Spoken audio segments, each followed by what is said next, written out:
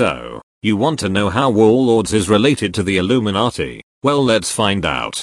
Warlords. King Excalibur makes Warlords banters. Banter. Bnata. BNA. Ban. Thorland's Banhammer. Thor. Thor is a superhero. The Hulk is also a superhero. The Hulk is green. Do you know what else is green? That's right.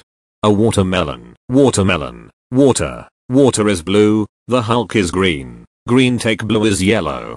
Do you know what else is yellow? That's right. A pyramid. A pyramid is a triangle. The Illuminati is also a triangle. Wait a minute. I'm getting a bit ahead of myself. We need more evidence to prove this.